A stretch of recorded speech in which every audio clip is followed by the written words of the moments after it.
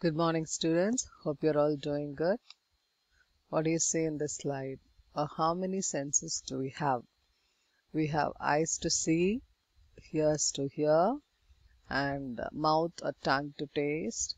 We could also feel the touch. We have noses to smell. Apart from that, we also have the sixth sense, that is extrasensory perception.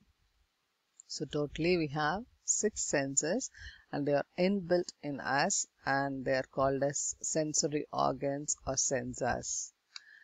And if at all we look into the working of eyes, ears, nose, skin and tongue, everywhere we could see that whatever they receive, it is sent to the brain through the nerve cell as signals. Everywhere you see, they are sent as signals to the brain with the help of nervous system or the nerves.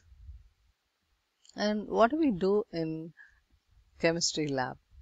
We analyze either qualitatively or quantitatively. It could be through spectroscopy or electrochemical analysis, thermal analysis, but ultimately we'll be estimating quantitatively or qualitatively. So here we are going to club both the sensors and the analysis. If this has to be done externally, what could be done? We need to use some instruments. Say for example, the DNA capture element instrument for hereditary diseases is shown here, and I hope everyone must have seen this glucometer for measurement of glucose in blood. And this is used for pregnancy test, and the infectious disease biosensors are shown here. In olden days, the coal miners, they used this kind of biosensors for data analysis, and this is actually a BioCore biosensor platform. So this would have given you an introduction or a clue that what you're going to do in this lecture. So we're going to deal with Unit 4, Biosensors and Organic Spectroscopy. Especially, I'm going to deal with Biosensors Introduction.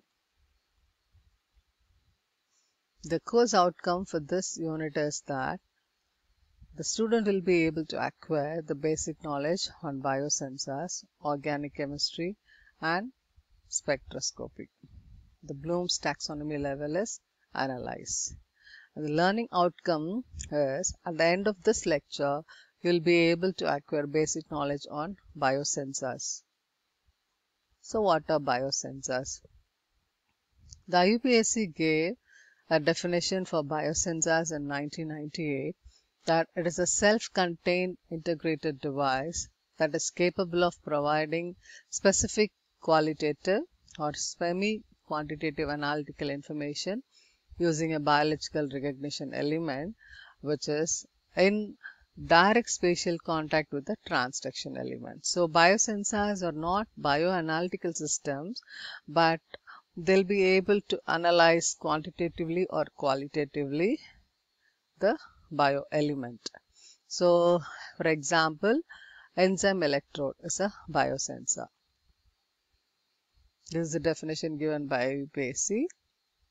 And currently we can also define a sensor that integrates a biological element with a physico-chemical transducer to produce an electronic signal proportional to a single analyte, which is then conveyed to a detector is known as biosensor. He is the father of biosensor, Leland C. Clark. He invented Clark oxygen electrode, which is very much useful for millions around the world for a safe surgery. And these are some of the inventions and discoveries. In 1916, the first report on immobilization of proteins was done for adsorption of invertase on activated charcoal. In 1922, the first glass pH electrode was invented, which you use in chemistry lab for determining the pH. And these are some more discoveries and inventions. So now we can define the biosensors to be They are here to stay and will play a clear role in monitoring diagnosis in the near future. And the components of biosensors, we have two components. One is biological component that acts as a sensor, and an electronic component that detects and transmits a signal. So we have two components. One could be the physical component, other one could be biological component. The physical component includes transducer and amplifier, and the biological component includes sensitive bioelement and the analyte. And bioelement could be enzyme, antibodies, nucleic acid, tissue, microbial and polysaccharides, and the sensor elements could be electrode potential, electric current, electric conductance, electric impedance, intensity and phase of electromagnetic radiation, mass, temperature and viscosity. And the working principle is that the biosensor consists of a biological element or bioelement which interacts with analyte. So bioelement and analyte will interact with each other, which will be tested. And the biological response is converted into an electrical signal by a transducer. So we have the analyte, bioreceptor, transducer, measurable signal, which is sent to a detector. We have analyte, bioreceptor, transducer and measurable signal.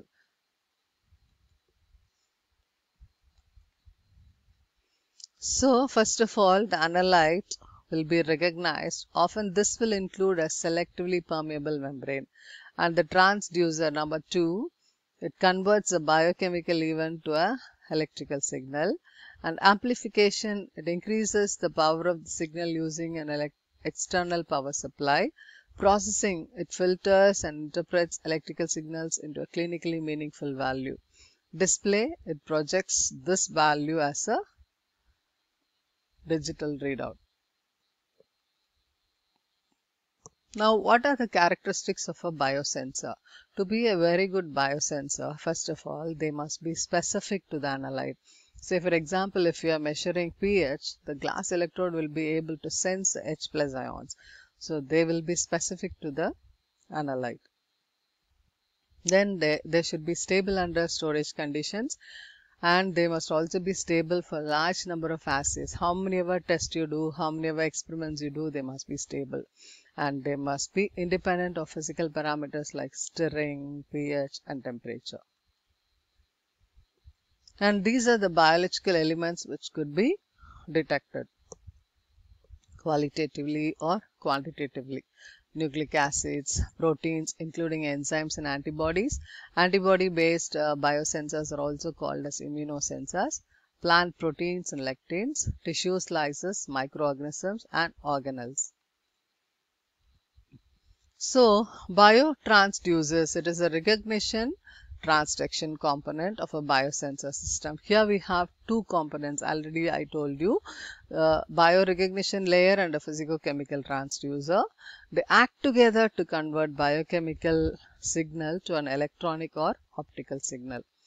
And the types of transducers could be based on the electrical measurement, optical measurement, thermal measurement, magnetic or chemical measurement.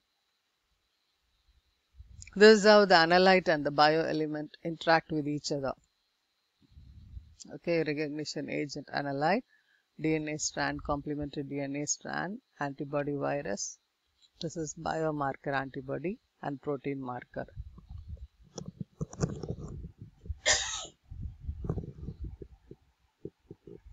The types of coupling between bioelement and the sensor.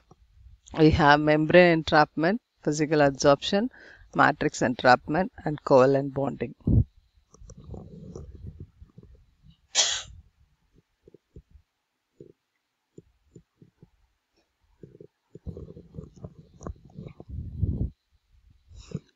A semi-permeable membrane will be separating the analyte and the bioelement. This is membrane entrapment. Physical adsorption will help. It will be used to attach the biomaterial to the These are the biomaterial will be attached to the sensor surface. And matrix entrapment, also called porous entrapment. A porous encapsulation matrix is created around the biological element to help bind the sensor. Next one is covalent bonding. Actually, this sensor will have a reactive group so that it can bind the bioelement. And based on what affinity they have, say for example, say this is the bioelement which has affinity towards the analyte, that will be called as affinity sensor. And if the concentration of the substrate can be measured by the chemical reaction between the bioelement and the analyte, chemical reaction means it is called as metabolic sensor.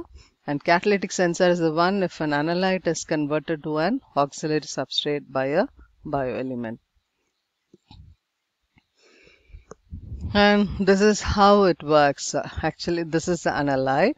First of all, the analyte diffuses from the solution to the surface of the biosensor. This is the biosensor. So, it diffuses from the solution to the surface of the biosensor.